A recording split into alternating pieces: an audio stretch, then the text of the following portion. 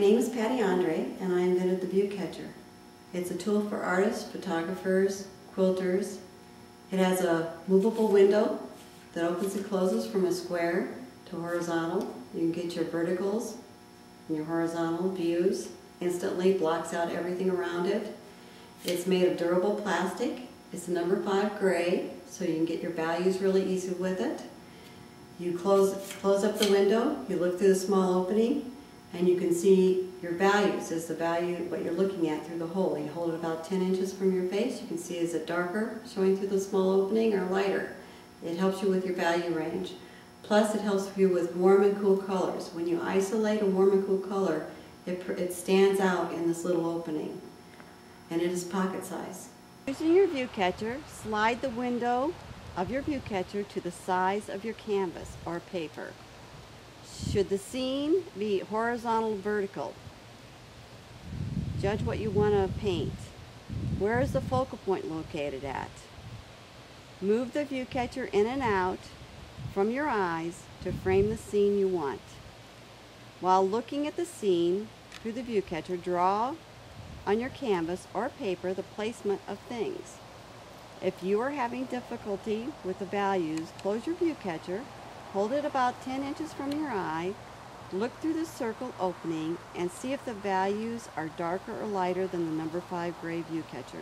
We'll be looking at painting a portrait today and using the ViewCatcher as a tool. Slide the window of the ViewCatcher to the size of your paper or canvas. Are you going to paint a vertical or horizontal? Are you going to do just the head, the torso, or the whole figure? Move the ViewCatcher in and out to see what you want to paint. Is location of the head and hands and figure in a good focal point? Move the ViewCatcher from your eyes and see how much the figure you want to do. Do you want to do a portion of it or a lot of it? Using the ViewCatcher saves a lot of time on making these decisions rather than going through and painting it all at once. So once you get your figure down and you get some values on there, you can close and use the little hole in the middle to judge values of the face, clothing, articles, anything around them. But the ViewCatcher saves you a lot of time doing a portrait.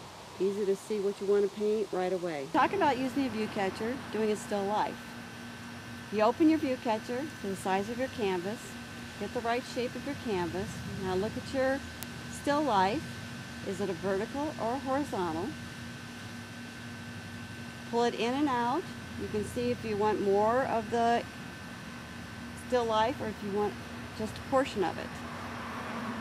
Now while looking at the still life, you pick up your brush, you start sketching what you see. You can see placements, where the vases are, where the apples are. Are they over to the left more? Where's your focal point? All those things you can actually see through the ViewCatcher's window. And if you get stumped on colors and values, you can close the ViewCatcher, look through the little circle opening, and you can compare color temperature, whether they're cool greens, warm greens, or values. Dark, light. Do you need to make it darker? Do you need to make it lighter?